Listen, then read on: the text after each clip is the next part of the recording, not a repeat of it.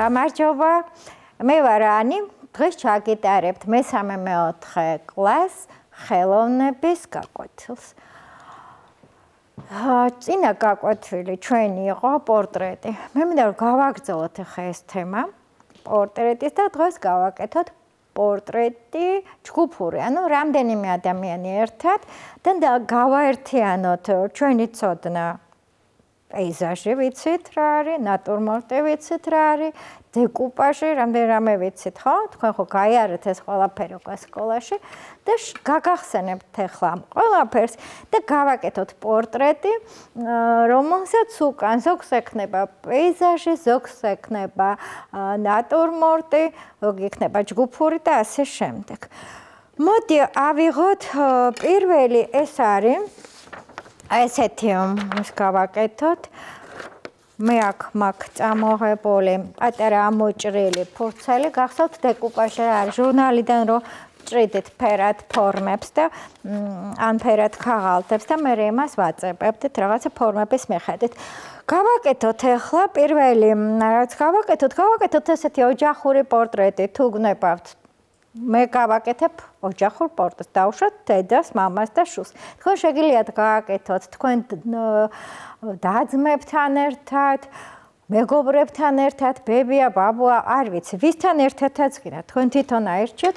მე უბრალოდ გავაკეთებ ჯერჯერობით მარტო აი ამ. რა თქმა უნდა, გიკეთებთ მხოლოდ პირობითად ამ ყველაფერს, თქვენ მერე თვალი როგორი გინდათ გაუკეთოთ, პირი, ცხვირი, რა ჩააცვათ, ეს გადაწყვიტეთ თქვენ.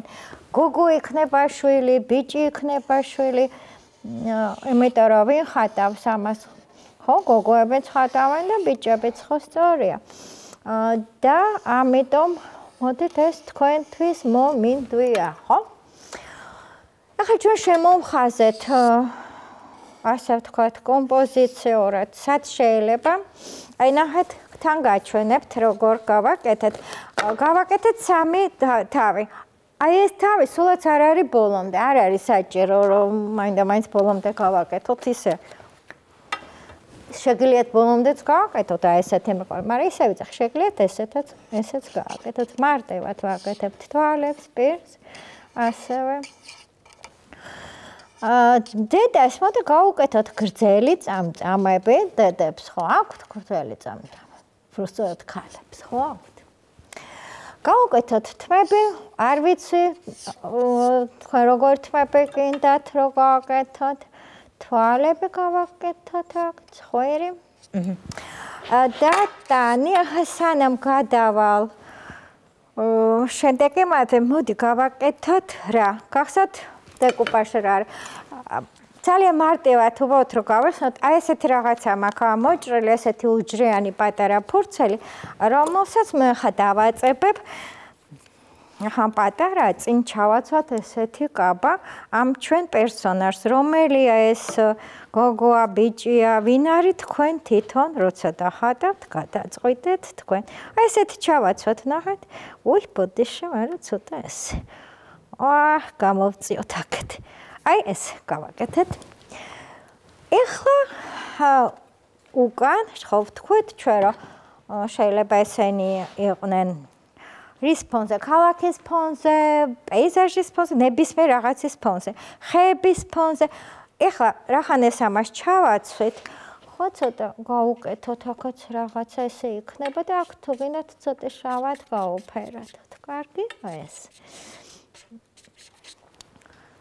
გავაკეთოთ, რა მინდა იცით, რომ დედას გავუკეთოთ ფერადი მძივები. გახსოვთ პორტრეტს როცა გაჩვენებდით, იქ იყო ერთი ნახატი, სულ შავ-თეთრი იყო და მარტო მძივები ქონდა ფერადი. იმიტომ რომ ეტყობა, როცა ხატავდა ავტორი ამ ნახატს, მისთვის შთამბეჭდავი ამ პორტრეტში იყო სწორედ ეს ფერადი მძივები. მოდი ახლა მე ეს ფერადს ვერ გავუკეთებ, მაგრამ აი წითელ მძივებს დავკიდებ ესე. ანუ ესე გავაკეთოთ. შემდეგ უკან გავაკეთოთ, როგორც შევთანხმდით პეიზაჟი, ხო? ანუ ბუნება. ეს არ არის კონკრეტული პეიზაჟი, ამიტომ ეს უბრალოდ ხეები იქნება, სხვადასხვა ფორმის, ხო? მრგვალი, მე ძალიან მეყვარს ეცეთ რომელი ხეები, ესეთი რა, სამკუთხედები, ეს ზემოთ რო წვრილდება კიპარისები ქვედა, ძალიან მიყვარს, ჩემს სახლთან დგას ბევრი. და რაღაცნაირად ვუყურებ ხოლმე მომწონს. ფორმაც კარგია. და ამას დავხატავ. თქვენ სახლთან გაიხედეთ, აბა რა დგას. ან ეზოში როგორი ხეები დგას, გაიხედეთ ისეთი დახატეთ. კარგი, ეხლა ეს დავხატეთ. უცბად მე მინდა რომ თმა გაუკეთოთ დედას, ანუ ქალს, არ ვაკონკრეტებ. თქვენ გიყვართ ყვითელი ეთმები ხშირად, ну, სუნთლად ყვითელს არ გაუკეთებ, მაგრამ ცოტა ოხრას. რა ფერი ჩავაცვათ, ეს უკვე თქვენ გადაწყვეტეთ. ეხლა მე რას ვიზავიცეთ? უცბად დავფერავ ფონს, კარგით? ავიღებ საღებას და აი შეხედეთ რა გვაქვს მოცემული დაახლოებით ესე. რაც უფრო უკან არის ჩვენი ხეები, ხო, უფრო ღია. ამიტომ ჩვენ უკან ფონი გავაკეთოთ ცოტა ესეთი ღია მწვანე. მთლიან ნახატს ვერ გავაფერადებ, უკაცრავად დრო არ მყოფნის, იმიტომ რომ კიდე რაღაცა მინდა გაჩვენოთ. მაგრამ ცოტას ვეცდები, სულ ცოტა განგეფერადოთ. ტანსაცმელი როგორიც გინდათ ისეთი, რა ფერიც გინდათ. შეგიძლიათ გააკეთოთ, იცით როგორი, აი რაღაცა ერთ ფერში, აიღოთ ცისფერი, აიღოთ ლურჯი, ცისფერი, კიდე უფრო ღია. ტონალობაში გააკეთოთ, ანუ ტონალობა ხო ვიცით რა არის, გავაღიავოთ, აი მუქი ლურჯი, გადავიყვანოთ ძალიან ღია ლურჯამდე და სხვა ამ ფერებში გადაწყვეტოთ, აი ეგეც შეიძლება. მოდი ეს ნახატი ესე დავამთავროთ, აქ შეგვიძლია უცბად ესე ღილები გაუკეთოთ მამას, კაცს. არ დავაკონკრეტებ კიდევ ერთხელ და აი ეს ნახატი დაახლოებით ესეთი რომ გამოდის. ანუ აქ ჩვენ გავიხსენეთ პორტრეტი, გავიხსენეთ კომპოზიცია, ნახეთ კომპოზიცია გახსოვთ რა არის, გავაწონასწოროთ უნდა ჩვენი ნახატი ფორმატზე, ხო? რომ არ დააგვექანდეს. გავიხსენეთ დეკუპაჟი, იმიტომ რომ დავაწებეთ ეს ამოჭრილი. ასევე უკან პეიზაჟი და ხეები გავაკეთეთ, რაც უფრო უკან არის, უფრო რო პატარავდება და ხასიათი, გახსოვთ ხასიათი, ხო? თქვით რომ არის რა, სულ რამდენიც არის მოწყენილი, არის გახარებული, არის გაოცებული, სევდიანი, გაბრაზებული და ასე შემდეგ. აქ ერთნაირად გამოიყურებიან, მაგრამ რაღაცა დედა უფრო ესეთი გაბრანჭული. კარგით. ეხლა შემდეგი ნახატი, რომელიც მე მინდა გაგიკეთოთ, ეს არის აი ესეთ ფორმატზე. გახსოვთ რომ ამბობდით რომ არაფერი არ გადააგდოთ, მით უმეტეს დღევანდელ დღეს ისედაც მოგრჩათ ფორმატი, გამოჭერთ რაღაცა და რა მინდა ისე გავაკეთოთ ერთი პორტრეტი, ერთი ადამიანი, რომელიც იდგება ფანჯარასთან. ფანჯარაში ჩვენ რა მინდია იმასაც დავინახავთ და თან ხელში ეჭიროს. მოდი მის საყვარელი სათამაშო და დავიწყოთ.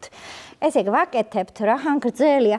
იცით რა, უფრო გრძელი თავიც შეგვიძლია გავაკეთოთ. როგორიც გინდათ, ხო ხვდებით? სრულიად თავისუფლები ხართ. გავაკეთოთ ესეთი ტანი. გავუკეთოთ დიდი პირით ვალები. აი ესეთი. თმები როგორ, ხო, არ ვიცი ბიჭია, გოგოა, თქვენ გადაწყვეტეთ, ბავშვებო, თქვენ როგორც გინდათ. აი ესე. დავდგათ, მოდი ფანჯის რაფაზე, ძალიან მარტივია ესეთი ყვავილი, მანქანა დავდგათ სათამაშო რომ არ ეწყინოთ ბიჭებს. უკან გავაკეთოთ ესეთი ხაზები.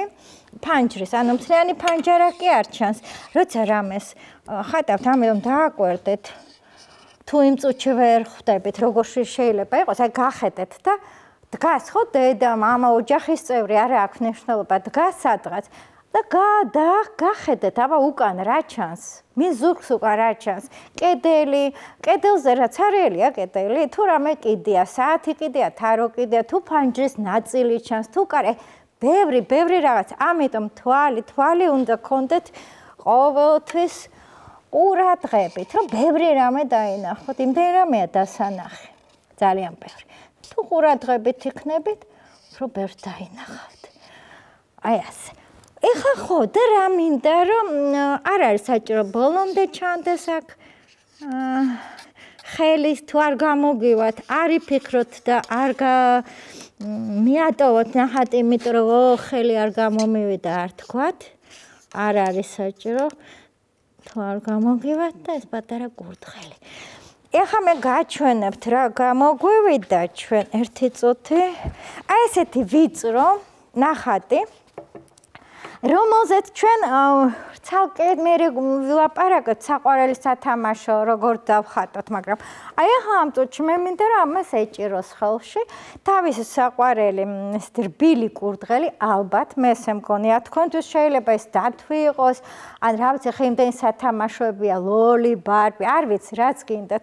ნუ ბიჭებს სულ უფრო ალბათ ლეგოები, არ ვიცი რაც გინდათ, ბურთი და ასე შემდეგ. თუ გინდათ ჩოგანი. და უკან აი ნახეთ ეს ფანჯრის ჩარჩვა, სადაც ხე ჩანს. აქ გინდა მზე დახატეთ, გინდა ზამთარი დახატეთ, გაზაფხული. თქვენ ხეს როგორც დახატავთ, ან თუ მწვანე ფოთლებს გავუკეთებთ, ზაფხული იქნება, თუ ყვავილებს გაზაფხულზე და თუ დათოვლილი, ნუ ზამთარი. ეს ერთი და ეხა ანუ აქ რა გვაქვს, ჩვენ აქ გვაქვს პეიზაჟიც გვაქვს, ნატურმორტიც გვაქვს და პორტრეტიც. ხედავთ, ეს უკვე ნატურმორტია, ხო? პანჯარაზე დევს ქოთანი, ყვავილი, მანქანა. გარეთ ხე გვაქვს უკვე პეიზაჟი. ეხლა კი ეხლა ეს არ მოვასწრო. არა, ეხლა მინდა კიდე გაჩვენოთ რას აკეთებენ ადამიანები, კიდე ხო, ბევრი ერთად რო არიან. დავხატეთ 3 ერთად, ნუ შეიძლება ჩავთვალოთ ოჯახი. დავხატეთ ადამიანი თავისათვის, ეხლა დავხატოთ ადამიანები, რომლებიც მღერიან. ხო, ხო არიან ეგეთებიც. აი ზუსტად ეს არის ჯგუფური პორტრეტი. მღერიან, ანუ ეს იყოს გუნდი, დავიწყოთ თავებით. ერთი თავი. აი როგორც ესეთი პატარა ბურთები დავხატოთ. რამდენი თავი წვიდათ? მე უბრალოდ მიყვარს თვლა და ვითვლე ხოლმე. რამდენია 5?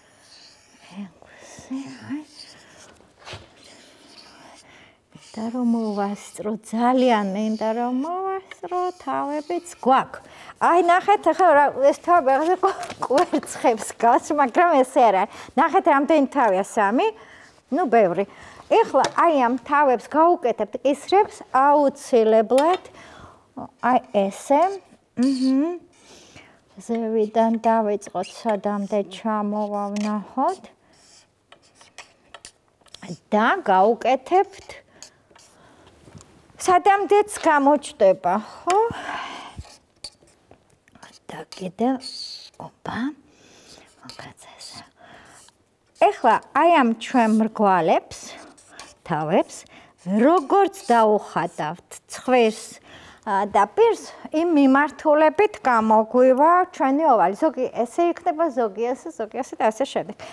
იმიტომ რომ ესეთი გაშეშებული სმირნაზე არ არიან სიმღერის დროს. ზოგი თვალდახოჭოლე მღერის, მოდი ზევიდან ვეწყებ რატომ. იყოს ეს გოგო, მღეროდეს თვალდახოჭოლე, მაგრამ პერი აუცილებლად ღია, ხო ერთი. შემდეგი ეს იყოს ბიჭი, რომელიც ცოტა გაოცებულია და აი ესე გვერდზე აქვს პერი და მღერის. ესეც გოგოა, ცოტას ოცნებობს, თავი აქვს გვერდზე გადაწეული და ესეც მღერის. შემდეგი ეს ხარ გამოგვივიდა, ხა გოგო ბიჭი, არა. რომც გამოგვივიდეს, არა უშავს. თქვენ ხო იცით, რომ ხატვაში არ არსებობს შეცდომა და ამაზე არ იფიქროთ არასდროს. ეხლა ერთს ქუდით დავხატოთ, აი აქ ესეთ. ცოტა თვალები. ესე. თმები, თვალი, პირი, ცხვირი ყველას არ დაუხატე, მაგრამ თქვენ დაუხატეთ თუ მოგინდებათ, თუ არ მოგინდებათ, ესეც არ არის პრობლემა, რაღაცა ძალიან ბევრი გამოგვივიდა, ხა დავითვლით. ოპა, ვიცა, всё. ესეც ასე. აჰა. აი ნახეთ, ეხლა როგორ არიცით, როცა თქვენ რაღაცას ხატავთ, არ ფიქრობთ, აი ხატავთ, ხო რომ ღერიან ბავშვები. შეიძლება მაყურებელ აი ნახვალმა ჩაიარა ხო ვიღაცამ და თქვენი ნახატი ან გამოფე და უცბად ხმაც კი გაიგოს ამ სიმღერას. არის ესეთი რაღაც, ნახაც აქვს ამის ძალა, რომ თუ თქვენ დახატავთ, აი თქვენ გაწყობას ამ სიმღერას აუცილებლად გაიგონებენ. აი არ ვიცი, ნამდვილად ესე არა. თქვენ შეიძლება ჯერ ეს ვერ შეიგნოთ ესე, მაგრამ ეს ესეა. ეხლა მე მინდა რომ გავაფერადოთ ამის უკან ფონი. სად იყვნენ, სად იქნებიან ესენი? არა აქვს ესეთი მნიშვნელობა, შეიძლება იყვნენ შენობაში, შეიძლება იყვნენ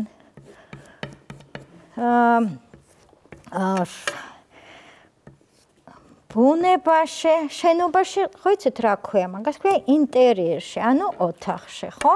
შენობის შიდა ნაწილს ქვია ინტერიერი, არა? აი ესე. ოი. ნუ ყოველ შემთხვევაში ესე და მე იცით რა ქენით თქვენ გაუფერადეთ ტანსაცმელი. შეგიძლიათ ერთ ფერში ჩააცოთ, ხანდახან არის რომ გუნდს როცა ასრულებენ და დგანან ესე ბავშვები, რაღაცა ერთი აცვიათ. აი ფორმა კი არა, მაგრამ ერთ ფერში. ეხლა ვნახოთ ამას როგორ აკეთებენ პატარები. თქვენ ხელა პატარა ადამიანები და პატარა მხატვრები. აი ნახეთ ეს საინტერესო სამი პორტრეტი, რომელიც რო გითხარით რომ ესე კი არა არის, არამედ რაღაცა მოძრაობაში, რომელიც ხასიათს გამოხატავს და პორტრეტში ძალიან მნიშვნელოვანია ხასიათი. აი აქ ნახეთ ესენი ეტყობა არიან სულ პატარა აღუა ბავშვები. და აი ნახეთ ეს ზუსტად ის არის გუნდი ჩვენ რო დავხატეთ. აქაც აი აქ რამდენიმე ფიგურა, რომელიც არ ვიცი მღერის, არ მეც რაღაცა, მაგრამ სიხარულს გამოხატავენ. თმების საერთოდ არ აქვთ, ხედავთ რა არ აქვთ, მაგრამ სამაგერად ისეთი ჩექმები აცვიათ და ისე მოძრაობენ, ფონიც ულამაზესი. ვახ, უკაცრავად. და აი როცა ვლაპარაკობთ, რომ შეიძლება სულ სამი ფერი იხმაროთ. აიღეთ თქვენი საყვარელი ფერი და გააფეროთ. აქ მართლა სამი ფერია. აი მეოთხე ვარდისფერი დავინახე, მაგრამ ეს აქცენტია. აქ არის ოხრა, ცისფერი და მუქი ლურჯი. აი შეგიძლიათ ამას ქვია რაღაცა ფერში გადაწყვეტა. როგორ გადაწყვეტოთ ფერში, რა ფერში გააკეთოთ? ერთი ფერის, ერთი ტონალობა გააღიავოთ და გაამუქოთ თუ შეუხამოთ ერთმანეთს. ეს თქვენ გადაწყვეტეთ. უნდა დაგემშვიდობოთ. შემდეგი ჩვენი თემა იქნება ფერი და ფორმა, ცოტას აბსტრაქციასაც შევეხებით და ძალიან გთხოვთ გამოგვიგზავნეთ ნამუშევრები ტელესკოლას, გამოუგზავნეთ ნამუშევრები და ძალიან მაინტერესებს როგორ მუშაობთ. კარგად იყავით, მომავალ შეხვედრამდე.